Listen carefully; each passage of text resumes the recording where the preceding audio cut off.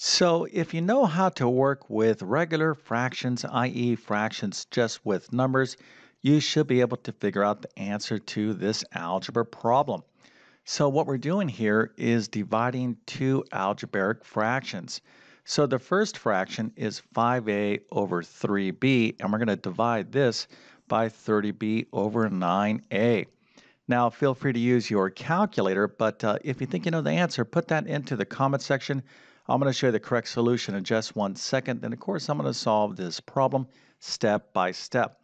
All right, so one more time, 5a over 3b divided by 30b over 9a. What is this equal to? Well, I'm going to show you the answer in just 1 second. But before we get started, let me quickly introduce myself. My name is John, and I have been teaching middle and high school math for decades. And if you need additional help in math, check out my math help program at tcmathacademy.com. You can find a link to that in the description below. And if this video helps you out, make sure to like and subscribe, as that definitely helps me out. Okay, so let's go ahead and take a look at the answer here. So the correct answer is a squared over 2b squared. Now, if you got this right, well, you definitely get a happy face and an A plus. If you're like Mr. YouTube Math Man, I understand regular fractions, but I'm confused with this A and B stuff. Well, don't let this bother you. A and B are what we call variables. And in algebra, all these things are representations or symbols that represent numbers. So again, if you know how to divide regular fractions just with numbers, this problem will make perfect sense. So let's see the solution right now. So as I indicated in the beginning of this video, if you know how to divide fractions just with numbers, well, then you'll be able to understand this algebra problem. Now, technically, fractions in algebra, i.e. fractions that have variables in them, are called rational expressions. All right, that's a very important word in math, rational. And when you hear rational, this word in mathematics, you want to think of fractions.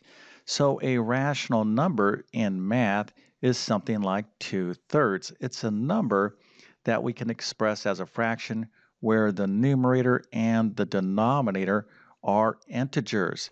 So if you don't know what an integer is, matter of fact, let me just go and do a quick review of this. So here is our number line. Here is 0. This is 1. This is 2. This is -1. This is -2. These numbers here are integers. So we can take all these numbers and construct all sorts of fractions. So if you can make a fraction where the numerator and the denominator is an integer, that's called a rational number. Now, in algebra, when you have a fraction with a variable, we refer to this not as a fraction so much, we refer to these things as rational expressions. So, for those of you that are trying to learn algebra, or if you're studying algebra right now, you would want to kind of reference that chapter or unit in your textbook called rational expressions, rational equations. Okay, so again, words definitely count in math, but the secret to doing this problem is to understand how to work with regular fractions. Because again, as I indicated in the beginning of this video, these variables are just representations of numbers. So 5a in algebra, this 5 and this a right here means 5 times a, or 5 times some number. So a can be any number. Maybe it's 2, maybe it's 3.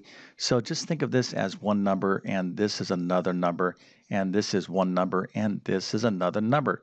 So we need to review how to divide regular fractions, and let's take a look at this simple example right here. So we have 1/2 divided by 3/5. How do we divide fractions? Well, actually, this is very easy. So what we're going to do is change this problem from a division problem into a multiplication problem. So we have 1/2 divided by 3/5. We're going to rewrite this. We're going to change this from division to multiplication by flipping the fraction to the right of the division symbol upside down. That's called the reciprocal. So here we have 3/5. We're going to turn this thing upside down. So now we have 5 over 3, or 5/3. So again, we're going to take this problem here and write it as a multiplication problem. So that's step one. Then we need to know how to multiply fractions, and this is very easy as well, because to multiply fractions, all you do is multiply the respective numerators and denominators. So this would be 1 times 5 is 5, and then that's going to be 2 times 3 as our denominator. So that is 6. So our answer here is 5 over 6. So if you understand this procedure on how to divide fractions, this is exactly what we're going to do to solve this problem. So let's take a look at the setup here. So we have 5a over 3b. Again, this is a numerator, this is a denominator, and we're going to divide this by 30b over 9b. So in algebra, when you are dealing with rational expressions, i.e. fractions, you need to think about what you would do with regular fractions just with numbers. So whether you're dividing rational expressions, multiplying, or adding, you pretty much follow the same steps as you would follow with fractions with numbers. So here, we're going to go from division to multiplication. And what we're going to do is flip this rational expression upside down. We're going to find the reciprocal. So 30b is going to go to the denominator, and 9a will go to the numerator, And now we need to think about how to multiply these two rational expressions.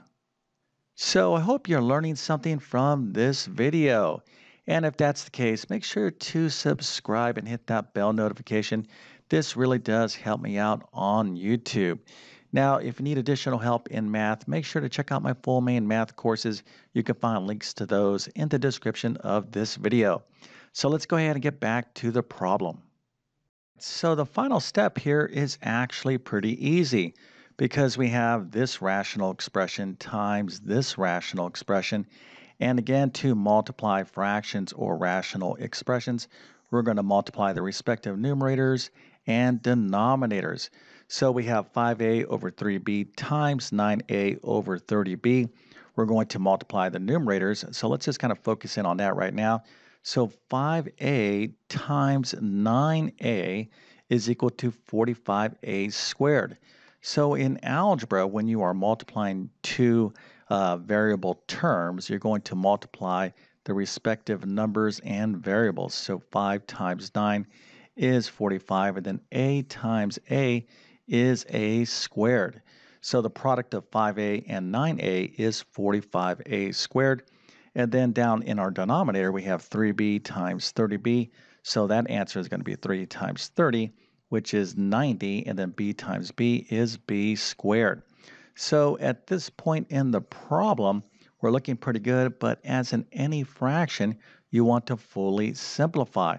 So right here, we have 45 over 90. If you had this fraction, 45 over 90, hopefully you would see that we can reduce this fraction, right? So 45 goes into 90 two times, so this is really 1/2.